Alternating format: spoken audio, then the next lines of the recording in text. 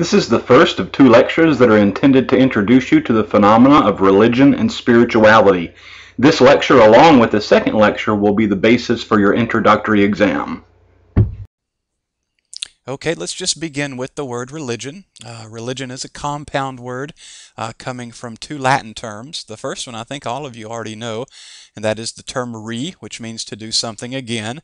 And then if you can hear in the second part of the word, the Latin term ligare, in which we get our English term for ligament, of binding or attaching 2 bones together. And so what we have here with religare, or religion, is it is a way for a person to bind or attach themselves to an ultimate spiritual reality, or perhaps a personal being that one might call a god. And so the reason that this needs to be done again is, for some reason, there has been a brokenness that's taken place in that original attachment to ultimate reality, or to a being, again, that one might call God, or a collection of beings that could be called gods.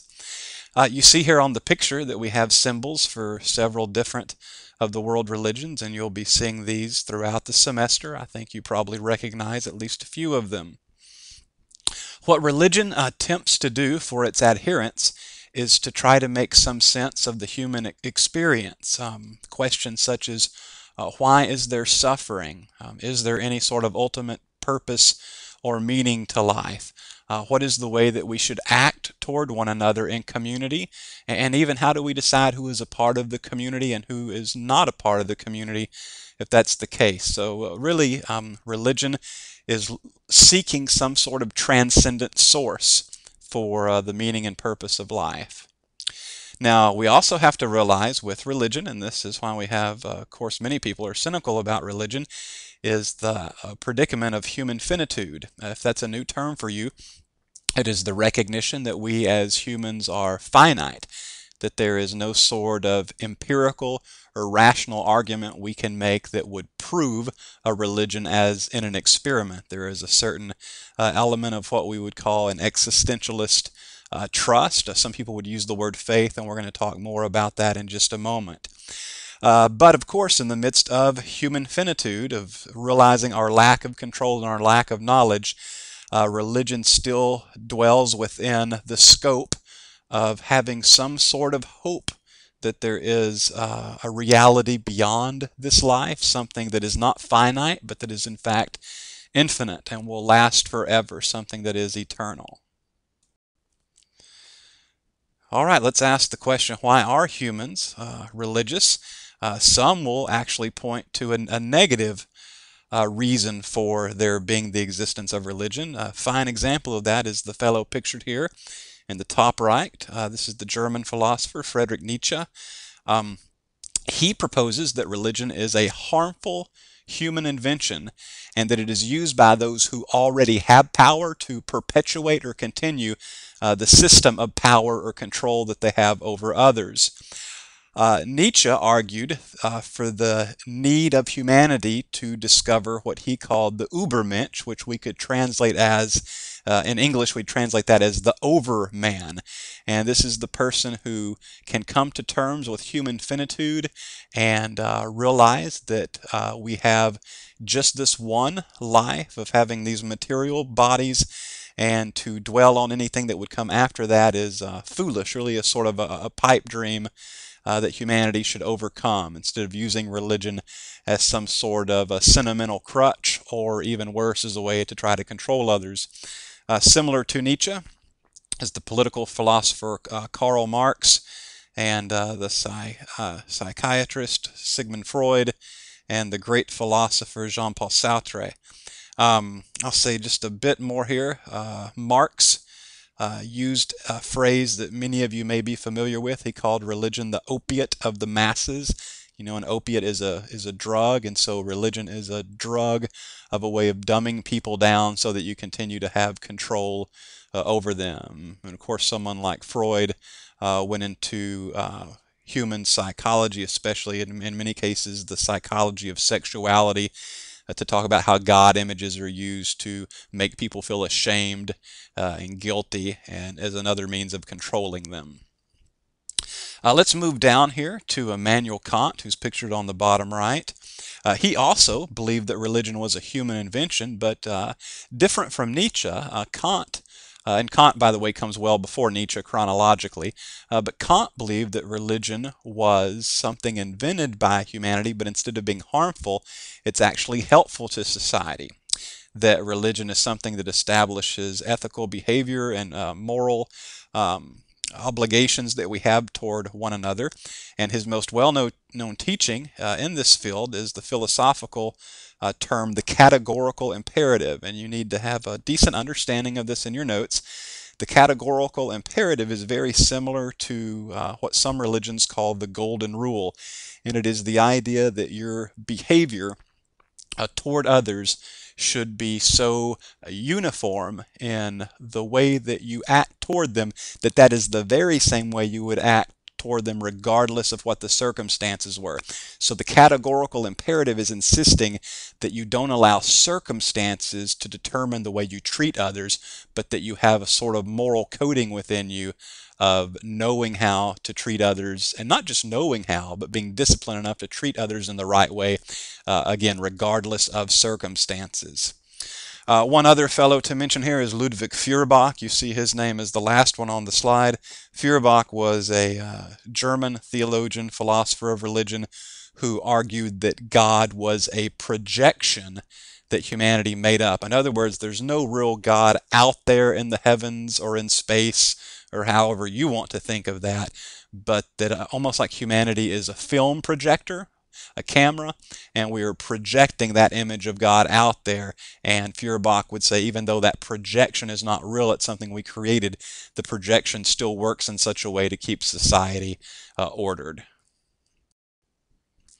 Okay, and now we take a brief look at the relationship between the terms religion and faith. The vast majority of the global population is religious, although this is decreasing significantly over the past 50 years as there becomes more and more of a secular humanist, atheist, or agnostic worldview. And by the way, atheist and agnostic do not mean the same thing. We're going to talk more about that in just a moment. Most people who are religious will certainly admit that there are aspects of the religion that are the invention of humankind, but religious people will also argue that there is some sort of core or basis, and maybe a key word here is revelation, that is given from a divine being or an ultimate reality that is the actual base of the religion. And this is where the term faith comes into religious studies. Faith is the trust that is assuming that there is some being or some ultimate reality that has provided the basis for the practices of the religion. And so if you want a good working definition for faith, it is oftentimes defined as the trust in or belief in a reality beyond the self, or one that is perhaps hidden deep within the self. And as we're going to see with some different religions in just a moment, this ultimate reality could be personal, but it need not be personal. Okay, there's some really important terms that you will need to be able to define that come from this slide here. First off, let's talk about the term theistic. Within the term theistic, you can hear or perhaps see the Greek word theos, and theos is the term that is used for a god. And a theistic religion believes or teaches that there is a personal being or a collection of personal beings that are part of the heavens or part of even a creative force. But again, the primary concept within a theistic religion is that the ultimate reality is a personal one, either an individual God like we have within Judaism, or a collection of gods like we have within Sanatana Dharma, which is better known as Hinduism. Now, monotheistic religion, Judaism, Christianity, Islam are your examples, believe that there is only one God. And then polytheism, like a Hindu belief, is the belief in many gods. Now, one thing to complicate this even a bit more is to see within Hindu practice, it's a particular kind of polytheism. Because yes, there are thousands of gods within Sanatana Dharma, but the Hindu teachings about these gods are that they all really belong to one divine personality called Brahma. So this is the idea that Brahma is sort of this umbrella personal being that includes all of the other personal deities. And Sanatana Dharma, or Hinduism, will be the very first of the world religions that we study this semester. So you'll see more about that in a week and a half, couple of weeks. All right, now the majority of Buddhists, not all of them, but the vast majority of Buddhists are non-theistic, which means that they do believe that there is an ultimate reality, but this ultimate reality is not personal. And so that would be the distinction that we make between a theistic and a non-theistic religion. Theism, personal God or gods. Non-theistic is a non-personal ultimate reality. Now, atheism, A is the Greek prefix for no or not. So atheism is saying no God, and this is the denial of any reality beyond or hidden in the material world, whether personal or not. So atheism is the conviction that there is no God, really no spiritual, personal, or even non-personal reality besides this one material existence. Now, agnosticism, let's break down this word. The A again means no or not, and gnosis means knowledge. So this term, if we want to define it literally, means we cannot have knowledge. And so agnosticism says that we just have to say it's completely unknowable about whether there is a God or gods or ultimate reality that exists. So atheism asserts there is no God. Agnosticism gives us the questioning shrug to say that we simply cannot know. And now as we look at the content of religions, we see that there are many components. Worship is a key component of most religious traditions. This consists either of an individual, but more often a community of people coming together and practicing particular rituals that are intended to bring one closer to God or give one a greater understanding of ultimate reality. Worship will consist not only of particular rituals or practices, but will almost always involve myths and symbols. And we need to be very careful in defining the word myth. Especially, I find that students who are particularly religious will oftentimes find it offensive to hear the stories of their particular faith called myths. And when we're in religious scholarship, as we are for this class, we're not using the term myth in its popular usage. As many will say, if something is a myth and it's not true, it's a story that is a lie, a falsehood. That's not the way the term myth is used in religious scholarship. The term myth in religious scholarship is not even concerned with answering the question, did this story historically happen just the way it says in the Quran, or just the way it says in the Hebrew Bible or the Christian New Testament? Within religious scholarship, not even trying to answer the question of the historicity of whether the story happened. We call all stories myths, and we look for the way that the myth, the story, is definitive for that religious tradition. So if we look at a story within Islamic culture about Muhammad making sort of a visionary pilgrimage into the city of Jerusalem, and then going through levels of heaven, seeing Abraham and Moses, and eventually coming to God and having a conversation with God about how many times one should pray a day. And then we see Muhammad descending back down from the heavens and then headed back to the Arabian Peninsula. We wouldn't be concerned in religious scholarship of trying to prove that historically it happened just that way. Instead, we would be asking, how does that myth, well, again, not concerned with how historical it is, but how does that story or myth become definitive for that particular religious tradition? And then symbols are extremely important to religious traditions. We will later in the semester look at the largest world religion, which is Christianity, and we will see how both the symbol of the cross and the symbol of the fish were very definitive pictures to help these people identify with one another as followers of Yeshua of Nazareth, or Jesus of Nazareth. Okay, another key content of religions is ethical living. It's not just the idea that you should gather together for a worship service to go through rituals, but that these rituals and these worship services and these stories and these symbols are helping to form the worshiper into a more ethical person. And so that means that you are relating more correctly with the divine being or ultimate reality, but you're also relating more righteously or morally or correctly with other members of your community.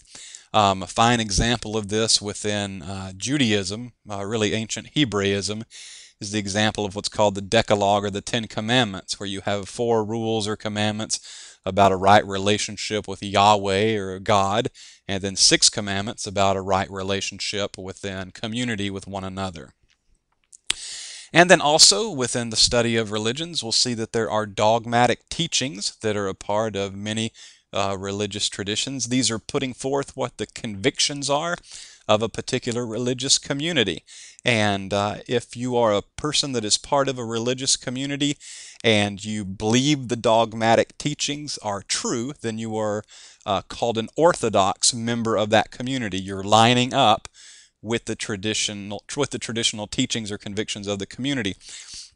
If you're someone who is perhaps not as conservative and there are parts of your religious tradition that you agree with, but there are other teachings that you deny, then you would be described as heterodox because you're lining up with some of the teachings, but you're not lining up with all of them. And then if you have been seen as part of a religious community and then you deny a religious teaching that's considered one of the most paramount teachings, one of the most important teachings, you are then labeled a heretic. And you may have heard that term before. Heresy or heretic is when you deny one of the most important convictions of a religious community, and you're then seen as an outsider. If you've ever heard of the Protestant Reformation, that happened when a monk named Martin Luther challenged some of the teachings of the Roman Catholic Church, and so therefore he was considered a heretic. And of course we had then many other religious traditions within Christianity unfold from there. Okay, and then lastly, one of the biggest issues within religious studies is over the condition of salvation. And I've given you the really fancy academic word for that here. It's the last word on bullet number 1, soteriology, or the teachings within religious traditions about what it means to be a saved person or maybe a liberated person, a freed person, or maybe an enlightened person. Have to understand, depending upon the particular religious tradition that we are studying, what salvation looks like or what enlightenment looks like will be some very different things. Now, when we come to an exclusivist religion, this is one that claims that it is the religion that holds absolute truth, and that any person or any religious group that does not agree with that group's perspective will not be able to participate in the divine or an ultimate reality. In other words, that religious group would be excluding you. Unless you believe this about Muhammad, you are an outsider and cannot be freed or liberated from sin. If you come from some particular Christian traditions, unless you believe this particular view of a triune God, the Trinity, then you are someone who is excluded. You're outside that community. And so every religious tradition, but more so the Western ones than the Eastern ones, will have this exclusivist component. Now, an inclusivist religion will claim that it does hold absolute truth, but that its truth could be the ultimate inclusion of everyone. So this would be a religion that says, yes, we believe our myths and our worship results in the right ethical living, and therefore our dogmatic teachings are the right ones, but just because you don't believe our teachings, we're not going to exclude you. There's still some way that you will be included in the picture of salvation or soteriology. And then pluralist religion grants validity to its own religious truth claims and also to the claims of others. This is very common within Sanatana Dharma or Hinduism to say that there are many paths and then therefore many gods that can lead to a place of enlightenment or salvation. And so when we ask these questions about salvation and soteriology, here are some of the questions that people would be asking. Who is going to heaven and who is going to hell? Okay, who is an insider, who's an outsider? From Sanatana Dharma or a Buddhist perspective, who will be reincarnated as a king because he behaved morally in life, and who will be reincarnated as a dung beetle because he was an absolute jerk and mistreated others. This is one for Judaism. Who will rest well with ancestors in Abraham's bosom, and who will be all alone in Sheol? Sheol in Judaism is simply the place of the dead. And then finally for Islam, who will be granted 72 virgins for dying for his faith, but who will have to face the wrath of Allah? So all of these questions from different religious traditions let us see this component of insidership and outsidership that are part of the salvation or soteriology question.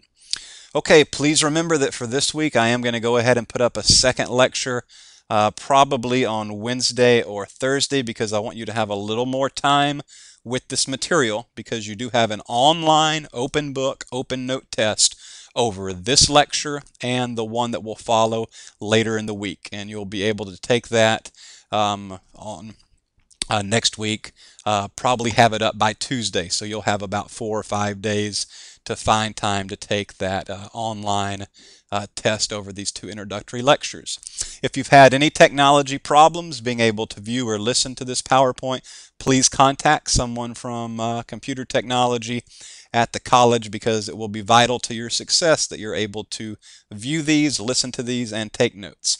Hope you all have a great semester. Please email me if you have any questions.